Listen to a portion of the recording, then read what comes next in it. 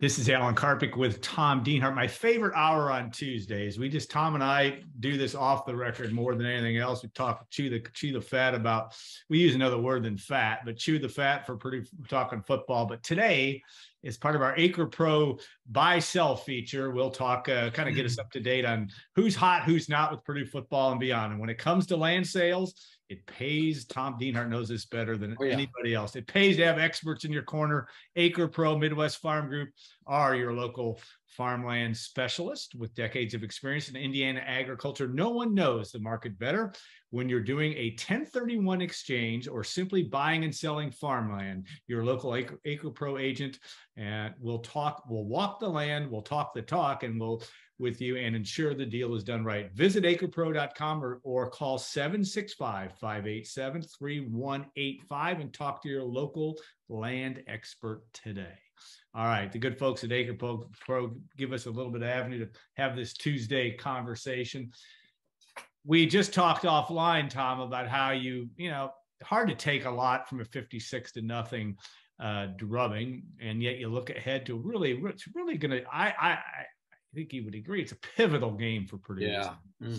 Without question. The direction of the season is going to rest on what we know at about 3:30 Eastern time on Saturday. But let's go back to Indiana State. Again, Aidan O'Connell completes 7 of 19 passes, plays a half. I thought that was a good thing. You're still buying that Aidan O'Connell is going to have a great year, or how do you view that after 2 games? Well, I think you got to, given his track record, Alan, just a very accurate quarterback, and he's proven that time and again. I think the body works deep enough and wide enough and long enough for us to I think, at least for me to comfortably make that assumption that I think he's going to have a nice year, as long as they keep protecting him, Alan. They've done a good job protecting him. He does a good job getting rid of the ball quickly, too. Remember that. That's such a big component.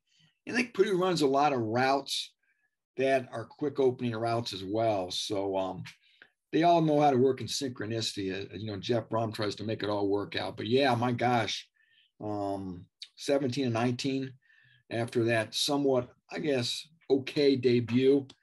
And we all know, Alan, he's going to have to be on the money up in the JMA Wireless. I know, I'm having a hard time with that. Wireless Dome Center. For old people like you and I, it's always going to be the Carrier Dome, right? But anyway, yeah, he's going to have a big game up there at noon Eastern time when it kicks off. And like you said, my friend, I think about a lot of strange things when I go on walks, and I'm thinking, Alan, if they lose this game, they could be 2-2 coming into October. And October is the month I always thought was going to be the key month. And look at that October schedule, Alan. Could Purdue go 2-2? I guess my Purdue's going to be 4-4 going in November, so I'm working way ahead. Now they're 4-4. Are they going to get bowl eligible? So I let my brain roll too fast downhill sometimes. But like you said at the top of the segment, this is a big game. I know it's only mid-September, but Syracuse is playing well. It's going to be a hostile environment. They're excited up there in upstate New York. Syracuse is playing well. And again, Purdue's going to get their best shot. I know they're about a 1-point favorite right now, Purdue is, but like you said, this game could really set a positive or a negative tone moving forward, I think. And that's a good buy-sell question. Do you buy, though? Because remember we talked last, I think on Sunday, thought Purdue might be a 2 or 3 point underdog. The fact that they started as a 3-point favorite, have dropped maybe to 1 or whatever it is as of Tuesday. You buying or selling that? What do you buy that? I know you're not a gambler, and you're not a guy that is talking to Vegas. But how do you look at that? I got enough vices, Alan. Goodness, gambling isn't one of them. No. I'm selling it. I guess when I first saw Purdue -1, I was like, wow, really? Yeah. I assumed Syracuse was going to be the favorite right out of the gate when these lines opened up. So if I was a betting man, I would, and Purdue was getting points, I guess I would take the points in Syracuse. Again, I think they're playing real well, Alan. We can talk about, I don't know how deep you want to get into the weeds with Syracuse and what they have personnel-wise and what they like to do, but they're going to be a tough out, my friend. A veteran coach in Dino Babers, who used to play basketball with. Yeah. I talked to Dino this summer for a story I have on the site now, and just a great personality with a lot of appreciation for his time at Purdue with Jim Coletto from 91 to 93. And of course, Alan, as you know, he also followed Bob Spoo as the head coach at Eastern Illinois. Of course, Bob Spoo, a legendary figure at Purdue as a player and an assistant coach. So it's going to be a fun game, but yeah, I think it's going to be packed and crazy up there. Well, let me ask you about Syracuse. The two names, the household names we always we talk about: Garrett Schrader, the quarterback, and Sean Tucker, the running back. Mm-hmm. Talk a little bit in depth about what you see about them and what makes them. I mean, Schrader on film looks the part, physical, can run the football. Tucker's a guy that's has proven that he can pick up 100 yards on a regular basis. What makes them tough? What as a Tuesday focus at looking ahead to this game, what does Purdue have to do well to stay in this football game? They've really sort of reinvented themselves offensively, Alan. They have a new offensive coordinator and a new quarterback coach. They both came from Virginia. Robert Anai is the OC, a long-time OC for BYU with Lavelle Edwards. Yeah. And, they talked about Garrett Schrader, the quarterback. He's a transfer from Mississippi State, got there last year, Alan. He's a run-pass guy, a big guy, about 6'4", well over 200 pounds. A lot of read option, Alan. And again, you got to be on your toes. Is he going to keep it, or is he going to stick the ball in Sean Tucker's belly? And Sean Tucker's already got over 200 yards rushing this year, Alan. And listening to Dino Babers' press conference yesterday, he had obviously a lot of great things to say about his running back. He says he's probably the best running back he's ever coached, Babers. And he coached a first-round draft choice named Trung Candidate from Arizona. And he says Trung may be a little faster, but this Sean Tucker, he's big and he's fast. And if you don't wrap him up, Alan, he's going to go the distance on you. So he's going to be a big worry and a big concern. That's where the absence of Jalen Graham, I think, hurts Purdue. You don't have your best defensive player on the field against a top flight running back and against a quarterback who's playing very well, not just running it, like I said, Alan, but he's completing almost 80% of his passes, I think. They don't have a dominant number one receiver. They have a collection of guys. But again, Schrader's the trigger man, doing a good job. And again, they have that elite running back in Tucker. You've watched a lot of football in your young life. 3-3-5 defense. You buying or selling that in terms of what Syracuse will bring and what problems that may pose for Purdue? Jeff Braun talked about Rocky Long, and Rocky Long was the longtime head coach at New Mexico.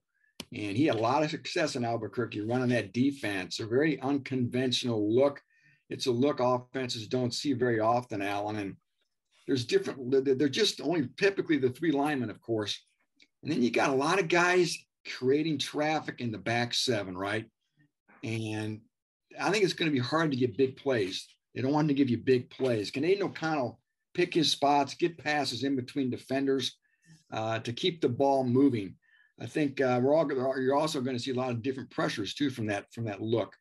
So yeah, it's again, Jeff talked about that a little bit yesterday too. The fact you don't see that look very often. I guess the one benefit if you're Purdue, Alan, is you do have a veteran quarterback who's very good at reading defenses post snap. That's when you really got to make your decisions. You got a couple seconds, Alan, to decipher what's going on back there and to make your read and decide who to go to with the ball. And again, having Aidan O'Connell, a sixth-year player, helps. So again, there's still going to be, I think, maybe some rough spots in the first half, you'd think, as you adapt as an offense and a quarterback to actually seeing it played live. Yeah. But you'd have to think Purdue's going to probably figure something out here and be able to move the ball a little bit. And they're going to have to. And I think I think you would agree with me, wouldn't you, that Purdue's probably going to have to score at least 30 points every week to win. Yeah, I would think so this week, especially that I know that the Orange have not given up much yet, but they haven't. Well, certainly didn't play much last week in UConn. All right, run game is interesting. We are again going back to that premise that we can't read too much into a game against Indiana State, but. Mm-hmm. And I don't want to sound like, it's always the backup quarterback or the third string running back that comes in and runs hard and you all love him and you want him to play. And Devin Mockabee is the guy that we're talking about. Yet, Dylan Downing's shown some good signs. King DeRue in game one, though he was a little bit, I guess, banged up with a calf, did not do a lot against Indiana State. Does that 3-3-5 maybe make a premium on some seams that might be available for a north-south runner like Maccabee, or actually all three of those guys are guys that like to go forward? So how do you see that? Yeah, you know, every defense, every offense, you have to pick your poison, right? You can't do everything well. And that 3-3-5 does have its vulnerabilities, Alan. And the defensive line, typically, again, just having the three guys in their stance is a bit of a compromise to that defense. And also, Alan, that's a young defensive line, I'm told. Pretty much all new personnel along their front. They got some good cornerbacks, though, a couple NFL cornerbacks, they think. But again, that line, the D line for Syracuse is young. It's new. It's still getting worked in. And again, there could be some vulnerabilities there. And like you said, Alan, I mean, Purdue's going to do what Purdue does. I think they still want to throw the ball at least 40 times, right? But maybe there are some more opportunities Saturday to maybe take advantage of some of those seams you talked about in the 3-3-5 defense, where again, maybe a guy like King Daru or Dylan Downing you referenced, Alan. My gosh, he's really a guy, you know, remade his body in the offseason. He's thinner, he's faster, and we've seen more production from him. So, yeah, again, Tyrone Tracy too, Alan. We got to see him more involved last week. Yeah, pitching and running the ball. Maybe he's a guy that can strike for some big plays. So yeah, again, I still think Purdue's always going to pass first, but maybe this is a game where maybe we do see a little bit more in the run game because of the defense they're facing. No, it's interesting, and Dino is Babers is also going to try to mix some things up. Interesting situation too. Here's a guy that's now been a head coach. This is his 11th season, I believe, as a head coach, starting as such.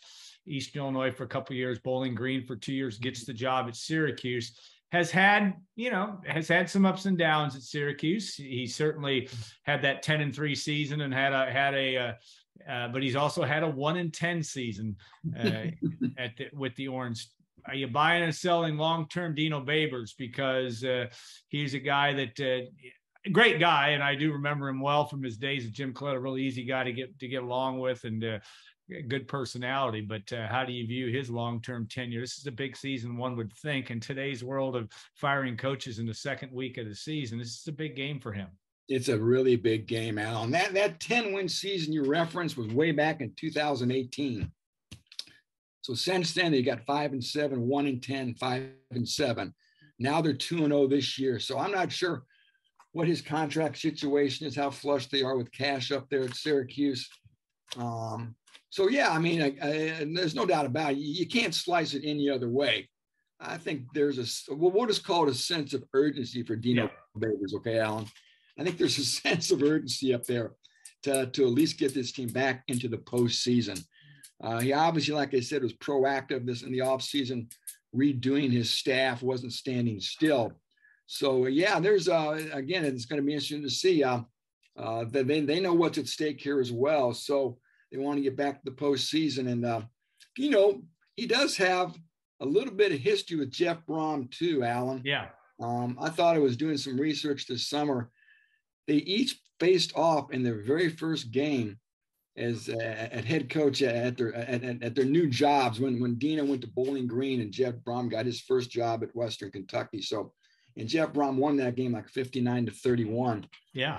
Kind of interesting, I thought. So, so they have squared off before. And Dino Babers, Alan, like Jeff Brom, his history has always been about being an offensive guy who's put up some terrific numbers. Purdue fans saw Dino Babers at Bowling Green. Yep. Don't want to bring up a bad memory, but 2003, right? They beat the Boilermakers in Ross-Ade in the season opener. So it could be a fun game that really features some dynamic offenses. Yeah, no question on that front. Yeah. And I'm going to sneeze here, but all right, let's look at now the last thing: buying or selling the environment. Purdue will be playing in the Empire State. I guess that's what they call New York for the first time since 1941. No, I wasn't born yet. I believe, if my research is right. Every time they played, they're 3-4-1 all time. Every other time they played most of the times in the venerable old Polo Grounds, Yankee Stadium at Fordham back in the 30s and early 40s. So this is their first appearance back. But that environment in Syracuse is unique. The fact that you're going to have a dome stadium with 50,000, it's known for noise, especially in basketball.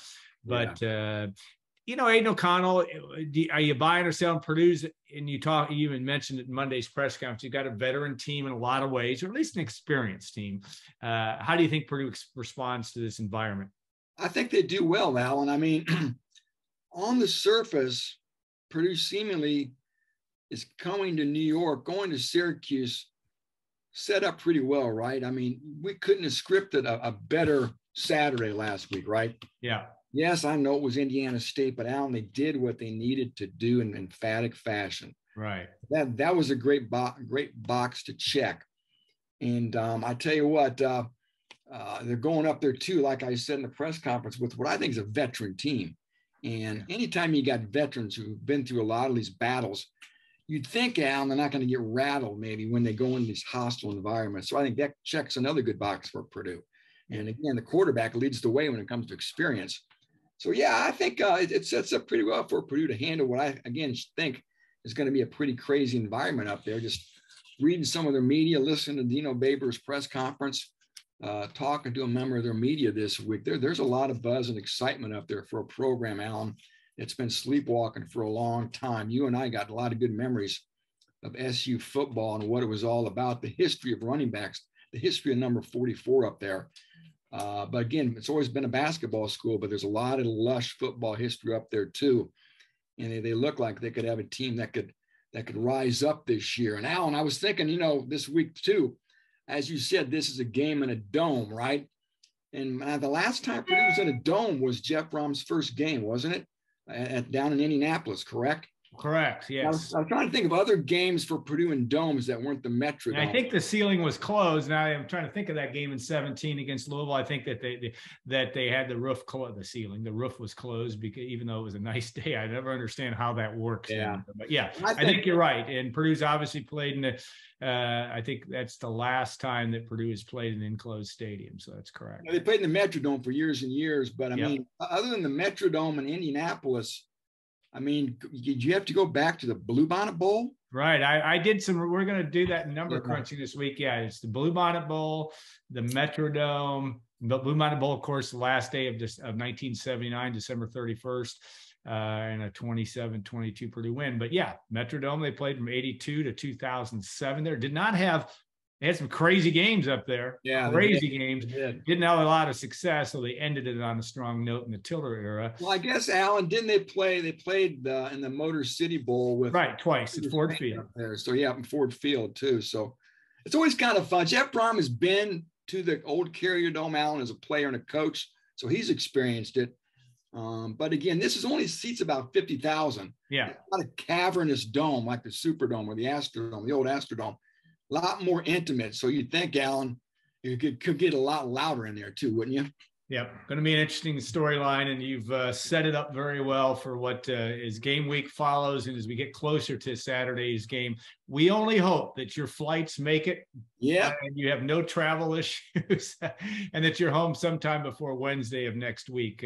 You're flying through. I'm going to Philadelphia. All right. Well, you can visit my daughter if you need to have a place to stay. She'll put you up. But yeah, let's hope for that. And I think it will be a fascinating game Saturday at noon when Purdue and Syracuse get together. It's one of those games that before the year started, I thought Purdue ought to win this one relatively easily, and that changed. And just the way Syracuse whooped 2 years and 2 years in a row going out to the East Coast, right? Of course, UConn last year. Yeah, now they're going to Syracuse. Of course, Alan. 2020, they were supposed to go to Boston College. Yeah. Well, this would have been the third of a Northeastern junket for Purdue. It's kind of fun. These are the games I always remember the most, Alan, as a kid, when USC came to Purdue and UCLA and Wake Forest. I mean, Oregon, Arizona, Stanford. These non-conference games, NC State, West Virginia, those are the ones I always tend to remember because they're so unique. And it's just fun to have somebody that's still of a pretty big-time ilk come to your place or for you to go to their place. Yeah, going to be a fun thing to watch, and we'll look forward to your coverage the rest of the week. All right, we want to thank our good friends at Acre Pro Midwest Farm Group, Kyle Spray and Company. We appreciate all they do. Visit acrepro.com or call 765-587-3185 and talk to your local land expert. Again, that number 765-587-3185. Tom, said, we'll look forward to the rest of your coverage. Safe travels out there. We'll be talking to you again many times before Saturday, as we seem to. And for all of you, we'll be back next week after Syracuse and looking ahead to Florida Atlantic. The Owls will be coming. Purdue had the Rice Owls in West Lafayette in 1998. I don't think they've had it played in the Owls since. So that will be another thing, another obscure fact we'll be talking about next week. All right. Have a good one, Tom. Thanks so much. Take care, Alan.